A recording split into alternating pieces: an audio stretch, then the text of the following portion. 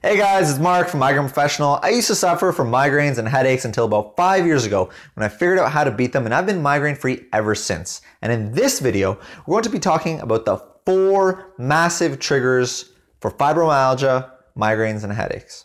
So, as we know, fibromyalgia, migraines, and headaches, they go together. In one study of 100 fibromyalgia patients, they found that 76% of them experienced headaches or migraines, and 84% of those had migraines or headaches with severe and substantial impact.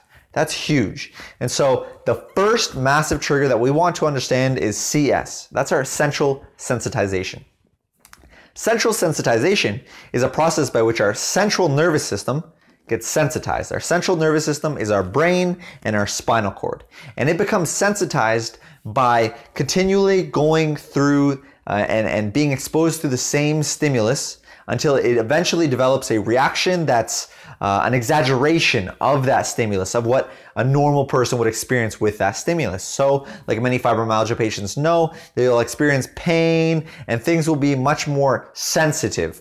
So what's happening here is that the nervous system is becoming sensitized.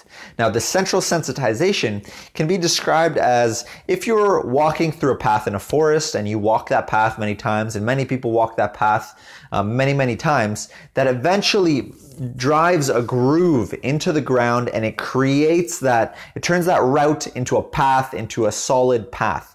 It develops this groove, and the brain and our neurons go through the same process.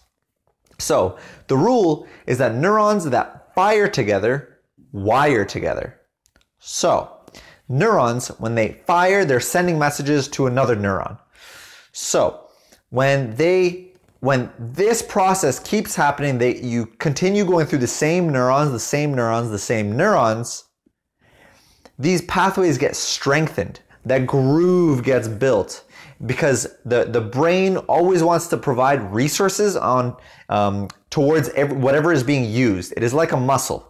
If you don't use it, you lose it. But if you use it a lot, then you reinforce it and you drive that groove. So what happens in central sensitization is that your body drives this groove, but it does it for something that is counterproductive. Usually, in this case, it would be immune activation or inflammation or nervous system stimulation, pain.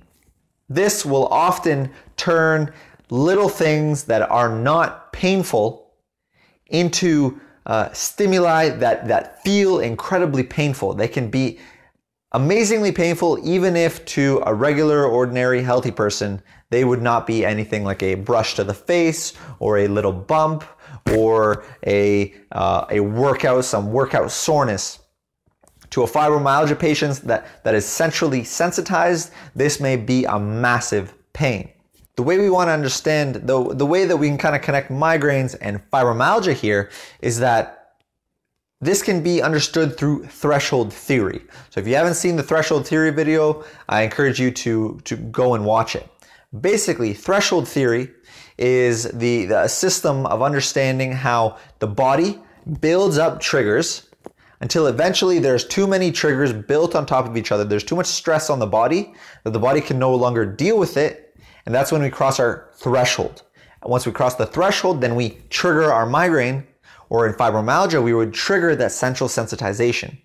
But with the central sensitization, what we're kind of trying to understand here is that every stressor after that threshold becomes exponentially more to the body. The body becomes sensitized, and it becomes exponentially more inflammatory and oxidative and damaging. We really want to be careful. We want to do the best we can on bringing those down.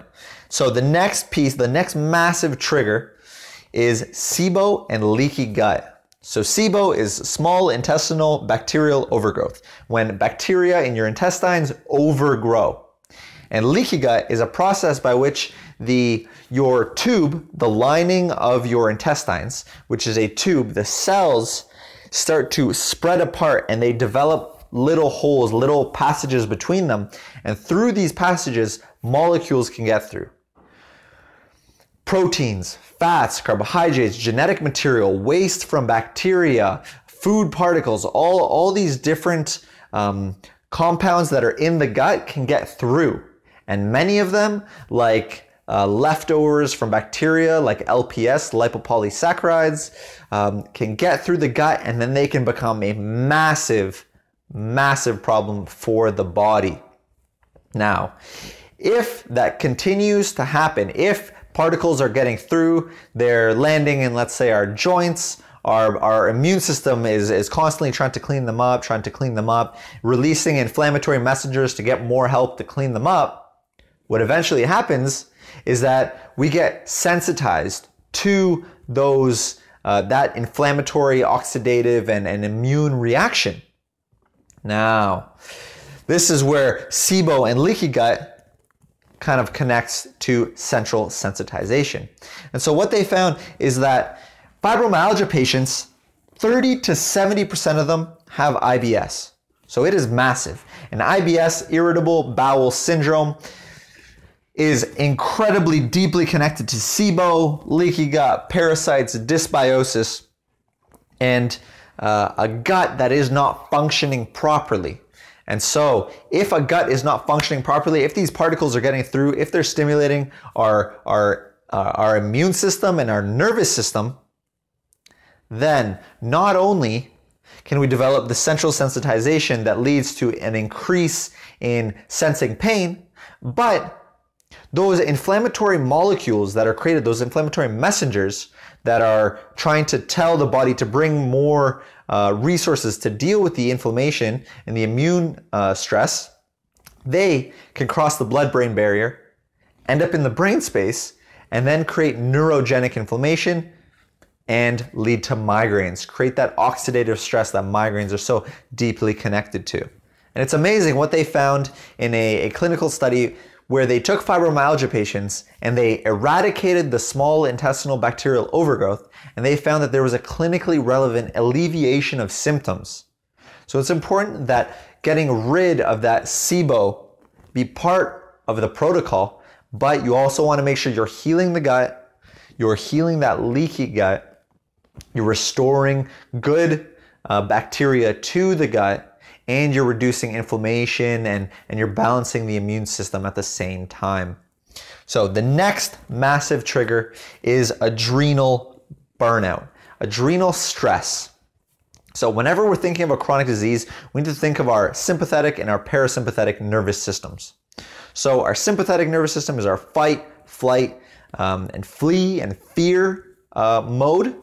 And our parasympathetic nervous system is our rest, digest, and repair mode.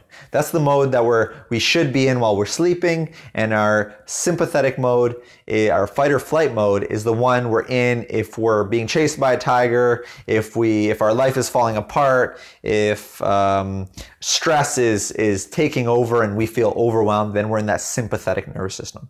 What we want to understand is that if we're in that sympathetic nervous system too much, we are releasing a ton of resources to deal with that, because our body wants to give us the resources to deal with those stresses. Acutely, that's fine, but chronically, that tends to put us in the sympathetic nervous system way more than we should be, and this disturbs everything. We cannot rest, digest, and repair properly. So we want to make sure that we are taking it easy, we're getting adrenal support, we're taking it easy, we're stepping back, we're making sure that we're prioritizing our eating habits and our sleeping habits so that we can repair, that we can digest properly. Because if we're not digesting our food, again, we're coming back to the SIBO, to the leaky gut, and then we're creating central sensitization, we're creating inflammation. And the last of the 4 massive triggers is magnesium deficiency.